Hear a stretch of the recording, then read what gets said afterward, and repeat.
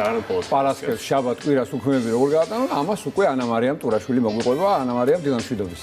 დილამშვიდობისა, მოგესალმებით და მომდევნო კვირის აფიშას გაგაცნოთ. დავიწყოთ მუსიკალური სიახლეებით. ჯანსუღ კახიძის სახელობის მეხუთე საერთაშორისო მუსიკალური ფესტივალის ფარგლებში ჯაზის მსოფლიო ვარსკვლავის, კონტრაბასისტის, კომპოზიტორის და მომღერლის ავიშაი ქოენის კონცერტი გაიმართება. ავიშაი ქოენის ტრიო შეასრულებს თანამედროვე ჯაზისა და მსოფლიო მუსიკის ჟანრის კომპოზიციებს, გაორკესტრებულ ტრადიციულ სიმღერებს და კლასიკურ ნაწარმოებებს, რომელთა საორკესტრო ვერსიებიც შექმნილია როგორც სოლო, ასევე ტრიოსა და მთელი ორკესტრის შემადგენლობისთვის. ჯაზ მუსიკოსთან ერთად დაუკრავს თბილისის სიმფონიური ორკესტრი, რომელსაც ვახტანგ კახიძე უდირიჟორებს. ავიშა ქოენის კონცერტი ჯანსუღ კახიძის მუსიკალურ-კულტურულ ცენტრში დღეს საღამოს 8 საათზე გაიმართება.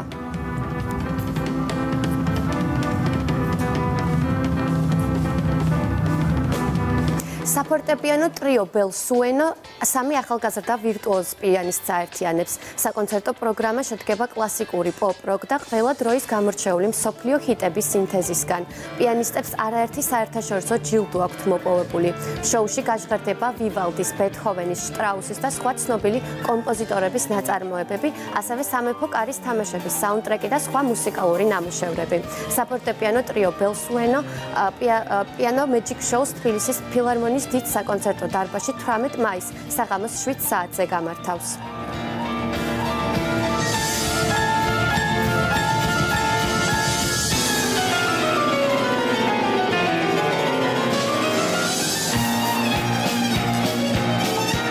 უკანასკნელი დედოფალი, ასე ეწოდება რეჟისორ გოჩა კაპანაძის ახალ სპექტაკლს, რომელიც საქართველოს უკანასკნელი დედოფლის მარიამ ციციშვილის ამბავს გვყვება.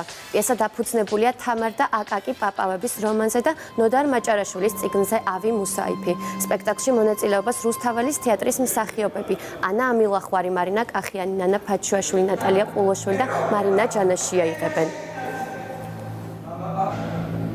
ეს არის ძალიან საინტერესო ისტორიული დრამა და რომელიც არის ასახავს არ არის შორეული წარსულის დაახლოებით 200 წლის წინანდელი ისტორია და ძალიან თანადროულია სცენოგრაფიაშიც აისახა. ძალიან ეროვნული, საჭირო და ძალიან თანამედროვე დღევანდელობასთან აგვაქვს საქმე.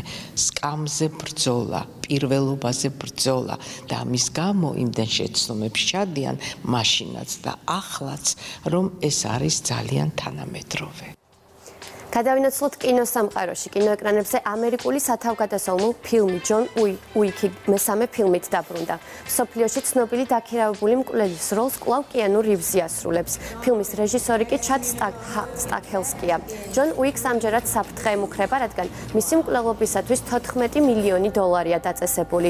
ჯილდოსთვის კი ერთმანეთს მსოფლიოს საუკეთესო ქილერები ეჯიბრებიან. ჯონ უიკი 3 უკვე გამოვიდა საქართველოს კინოთეატრებში.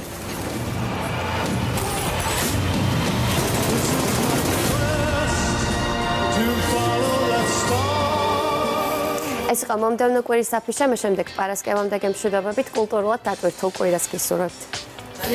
დიდი მადლობა ანა-მარიამს, დეტალურად მოგვიყვა თუ სად შეიძლება უქმეებზე წავიდეთ მეგობრებთან, ოჯახის წევრებთან. ერთად მე უკვე ჩემი ფავორიტი კონცერტი მაქვს. პიანო მეჯიკ შოუ მოვინიშნებე ჩემთვის. ყველამ რაღაც მოვინიშნებთ, მე ნამყოფი ვარ სხვათა შორის ერთხელ ავიშაი კოენის ტრიოს კონცერტზე და დიდი სიამოვნებით მეორეჯერ თან ჩვენ სიმფონიურ ორკესტრთან ერთად მოусმენ დიდი სიამოვნებით.